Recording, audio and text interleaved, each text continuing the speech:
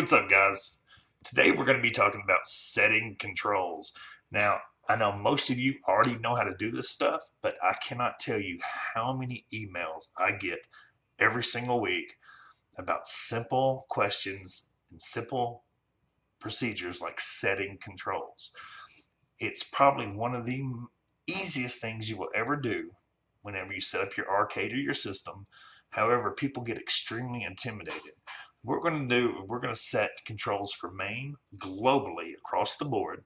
I'm going to show you how to set controls specifically for one game, and how to set controls maybe in BizHawk and other emulators such as Nestopia and so on. It's really easy, really simple. So let's get started.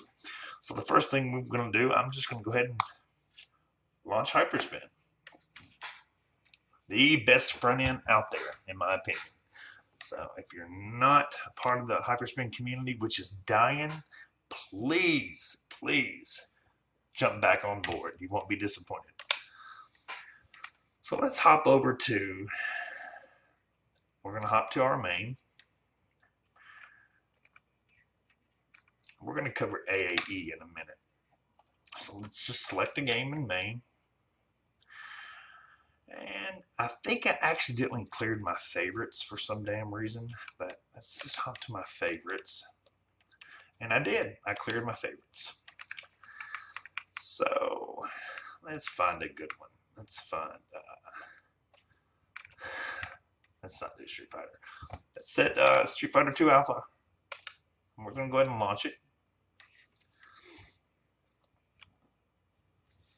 Give it a second for the drive to spin. There we go.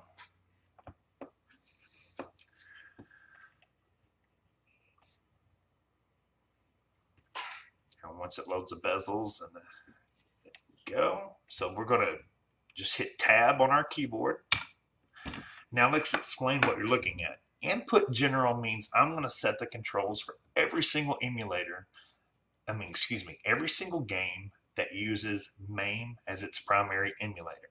So whenever you set input general, it's going to automatically default to the controls that you define within this menu.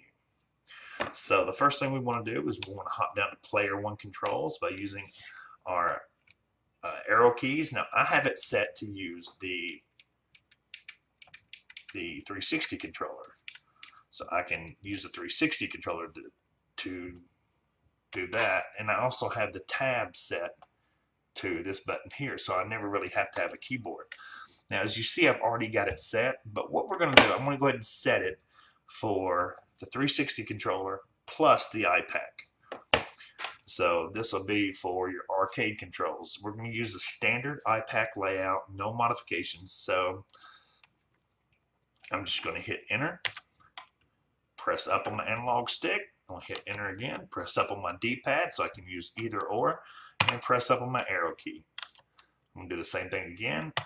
Press enter, down on my analog, down on my D-pad, enter, and down on the arrow key.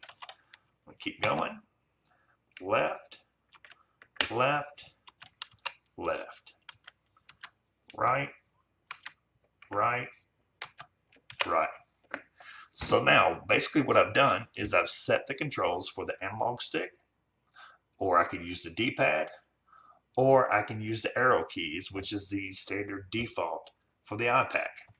Now, whenever you have a fresh setup of MAME, you're going to look something like this.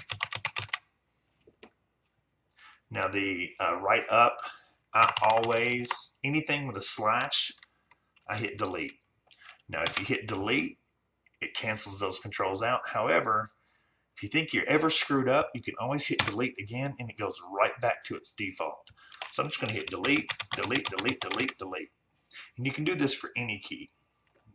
So these are already set for the iPack, as you can see. Joy 1A, mouse 1A, gun 1A. Control, Alt, Space. These are all set for the 360 controller, the light gun, the mouse, and the iPack control.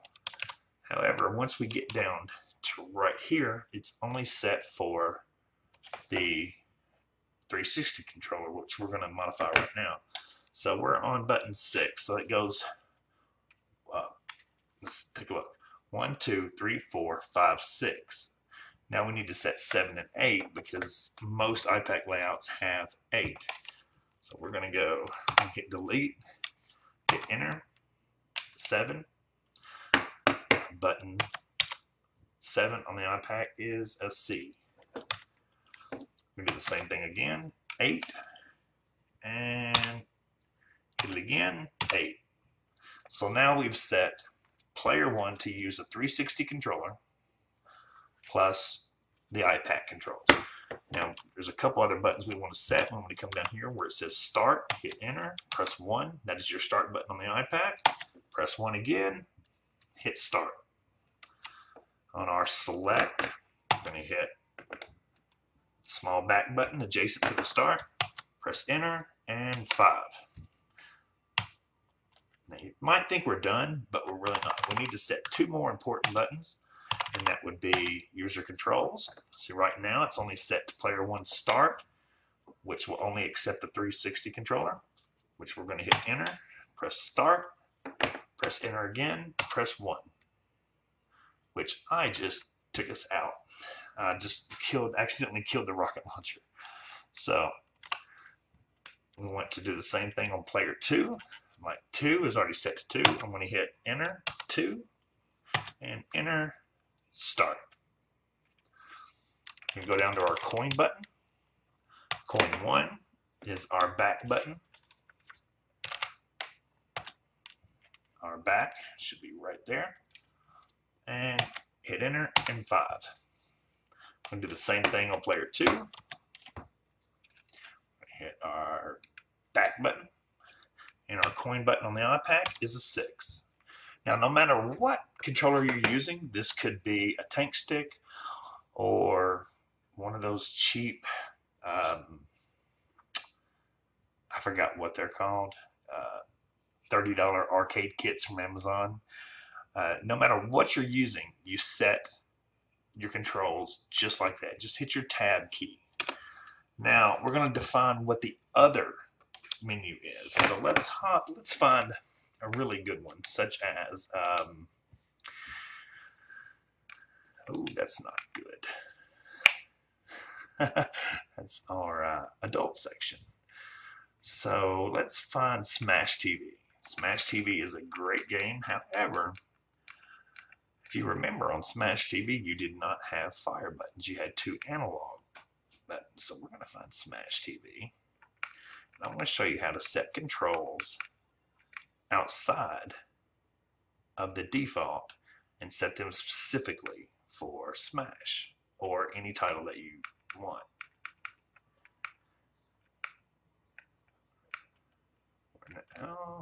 Oh, we messed.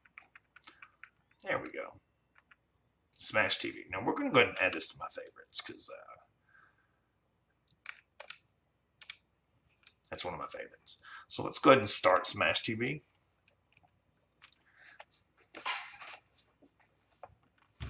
So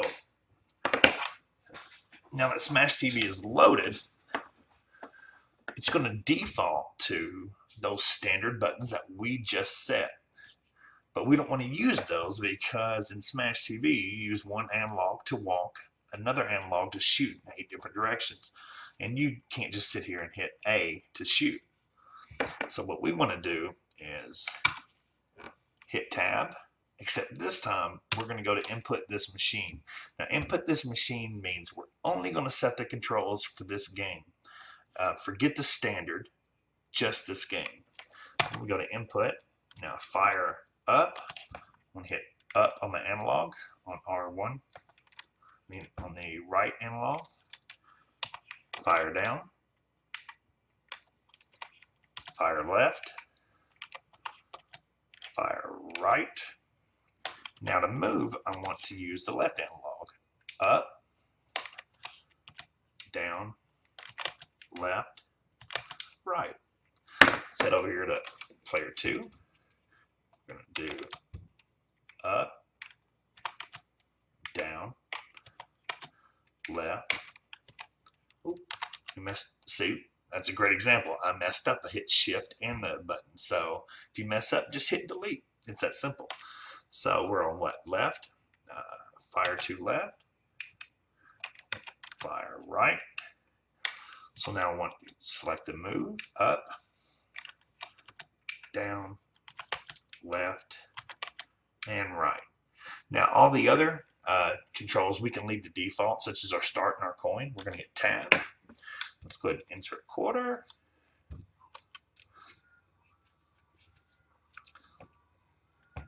And so now our player can move and shoot just like he did in the real game.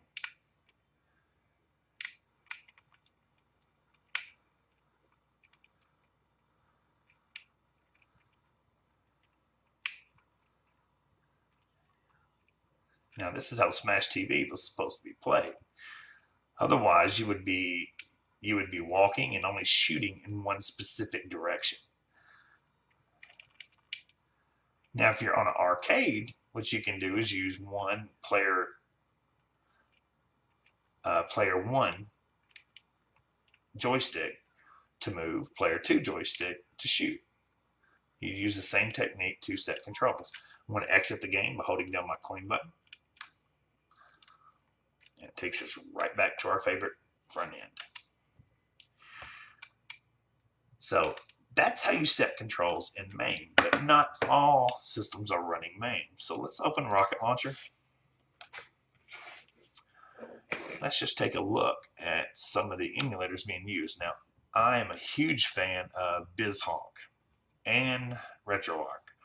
I would highly recommend letting RetroArch handle your control layout.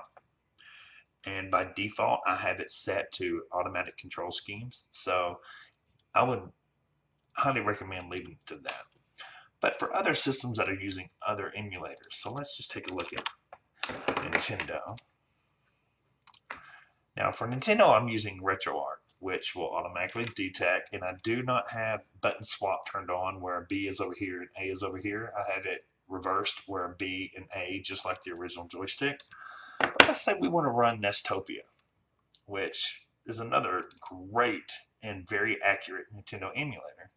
So if Rocketlauncher UI is telling you Nestopia is your primary emulator, we can click our folder here to take us directly to Nestopia. We want to open Nestopia. Now it might want to open full screen just like it just did. Hold down Alt and hit Enter. It's going to take us out of full screen. We're going to go to Options, Input. And now as you can see, this is set for the iPad controls. Now, unfortunately, Nestopia isn't one of those great emulators that allow you to have multiple inputs per input. But I can hit Set All. And if you look down here on the left, it's asking me to press a button. So I'm going to hit left, up, right, down, select, start, B, A, B, A. That's it. So now I do want to set player 2. And I will hit Set All again. Left, up, right, down, select, start, B, A, B, A. And I want to let that timer run out. Now I do want to unset that button right there, the mic button. That's it. I just set Nestopia for 2 360 controllers. Guys, it's really that easy. It really is. Another emulator that you might want to set is, I'm going to switch this back to RetroArch. And it's Super Nintendo. Now, it is also set to RetroArch, but however, we might want to run SNES.X. Who knows? We're going to hit our emulator folder again, take us directly to it. And this is the... Okay.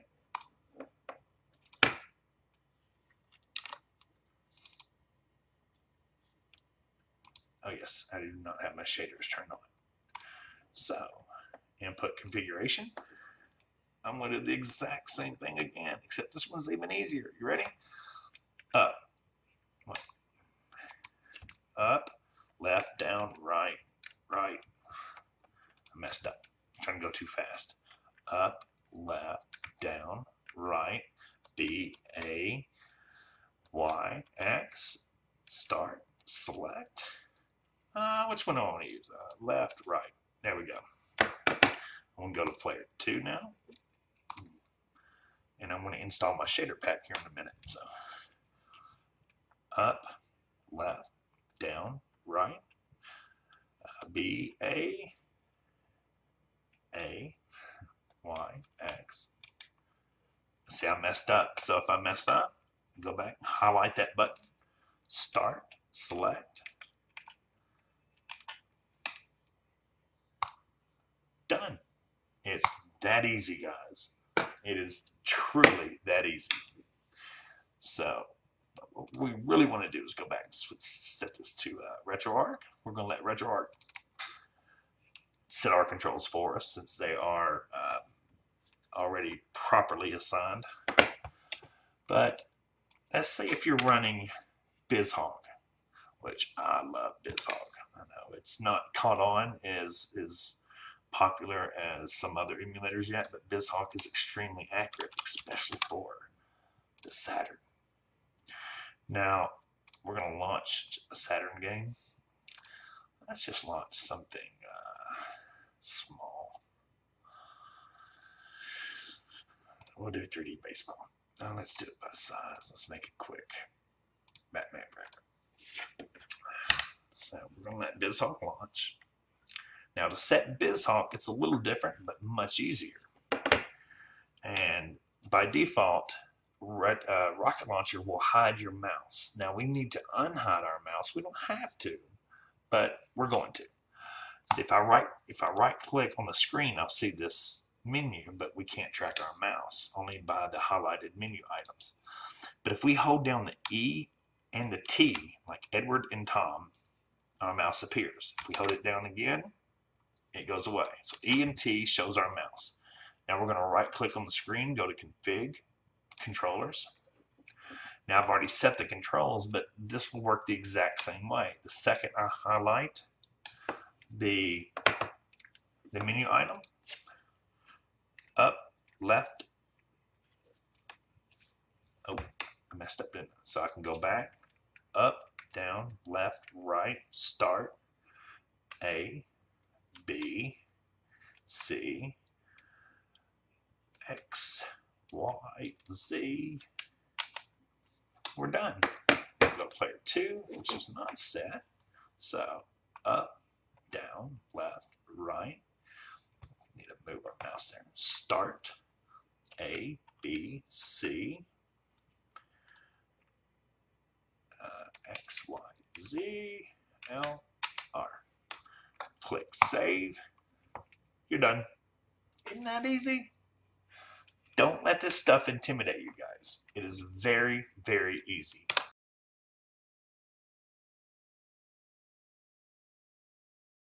Now, X-Pattern used to be the go-to standard. However, JoyTo Key is so much better.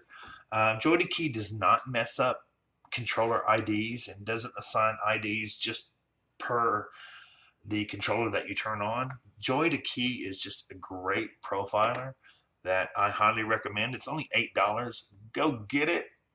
You'll love it. So some systems do not support joystick input, such as Daphne, AAE. Maybe you want to set some JoyTo Key profiles for maybe some computer-based systems. To do so, you just want to go to your global settings, third party, and make sure that your JoyTo Key is mapped under JoyTo Key, which I have mapped to exactly where it's at. And so I'm going to hop over to AAE. Now AAE does not support JoyTo Key, but I do have a profile. Now, what you want to do is you hop to your settings. Excuse me. Mapping. You want to turn Key Mapper to true, JoyTo Key to true. Now I'm going to hop over to my Key Mapper, and we're going to delete this profile. So now it's gone. So under JoyTo Key, we want to select New, System Profile, And I want this profile basically to be attached to every single game within the AAE emulator. And simply because I only play a handful of games. So let's go ahead and assign it. Basically, we just want to double click. And this is our left analog stick. This stick 1. Stick 2 is your right. Your POV is your D-pad. So I'm just going to do arrow key left, arrow key right, press up, press down, head over to, if you want to use your POV, you can, if you want to use your D-pad, you can mimic those settings as well. You just double click it, hit the arrow key. You can have multiple assignments, so it's not a big deal. So now you can hop from your D-pad to your analog stick. Now for button 1, what I like to do is I like to keep the IPAC standard. So I'm going to hit Control for button 1. Now if you want to test your buttons, what you can do is you can hit your button and you see JoyTo Key will highlight that button, letting you know. So I'm going to hit Alt. Button 3 is space. Button 4 is left shift. 5Z. Now our start button is 8. So there we go. Our start button will be 1. Our back button should be, our back button is actually 7. So let's take that to a 5.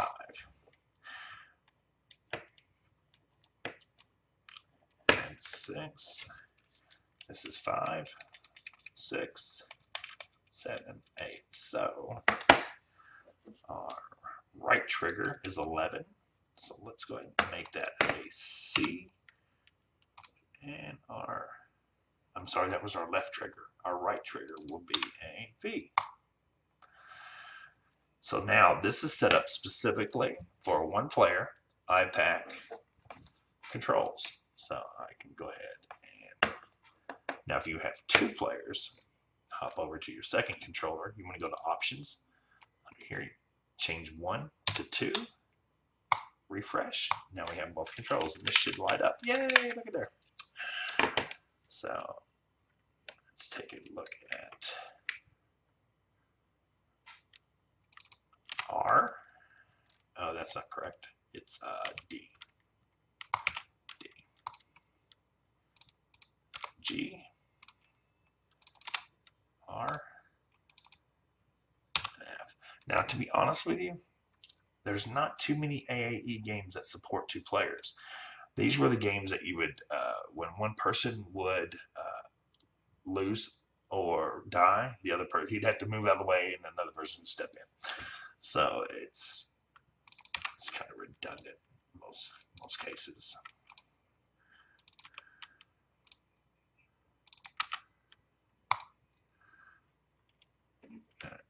Looks like my button's stuck. I'm just going to let that stay there. As soon as you close it, it will save. And if you want to test your selected profile,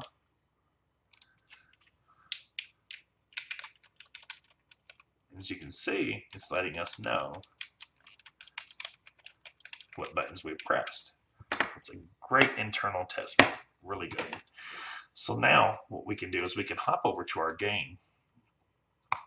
And the reason why do I like AAE, you will find all these games within the main system. However, AAE does a great job of the bezels, the screen burn-in, the refresh, the slow refresh of the monitors. Back then you'll see the trail. It does a tremendous job. So I'm going to show you. So we're going to go ahead and launch Asteroids. Loading complete.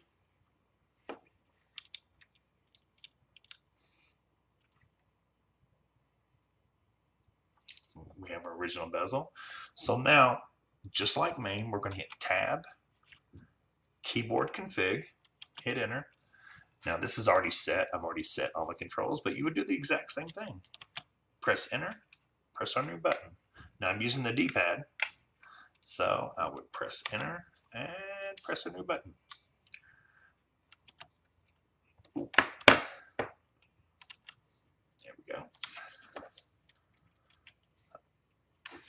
Now I can play AAE titles with my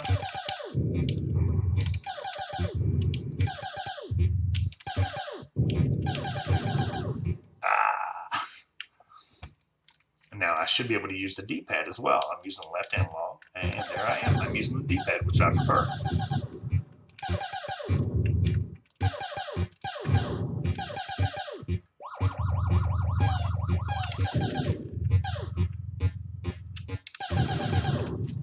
So that's it, guys. That shows you how to use a profile to from your keyboard to your joystick. So I hope that helps. I really, really do. You know, if RetroArch is your primary emulator, you really don't have to set controls. Just download your controller profiles, which you can do within RetroArch itself under the update menu. But besides that, everything should already be set for you if it came from me. But if not, that is how you set controls. It's not difficult. Don't get intimidated. You can't screw it up because you can always go back. Hope that helps, and have a good weekend, guys.